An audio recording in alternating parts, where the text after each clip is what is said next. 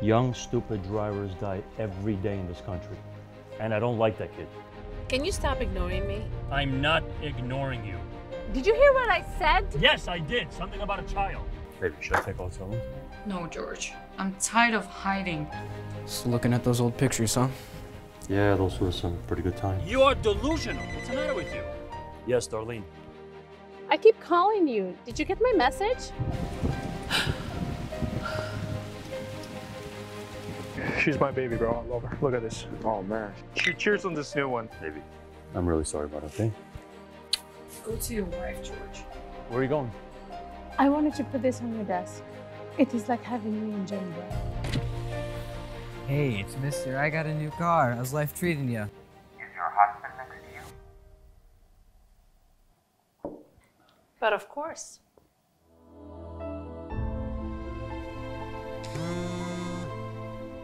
Damn telemarketers. I'm not stupid, George. Stop treating me like one. What are you talking about? I'm dead serious. You need to get chemo and possibly surgery. And I can't even guarantee you would survive this.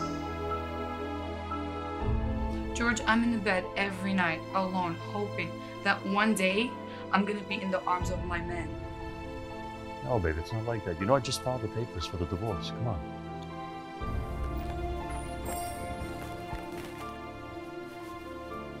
Hi, Jim. I'm Helen. It's nice to finally meet you. That's my mother's apron. You should learn how to behave when there are guests in this house. You understand me? Okay? I hate being treated like this. I hate living here.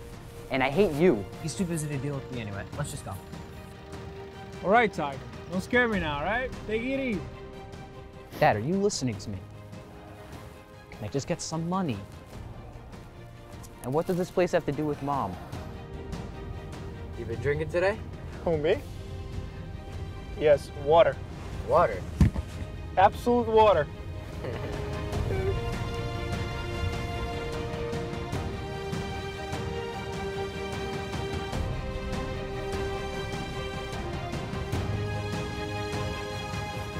Seriously?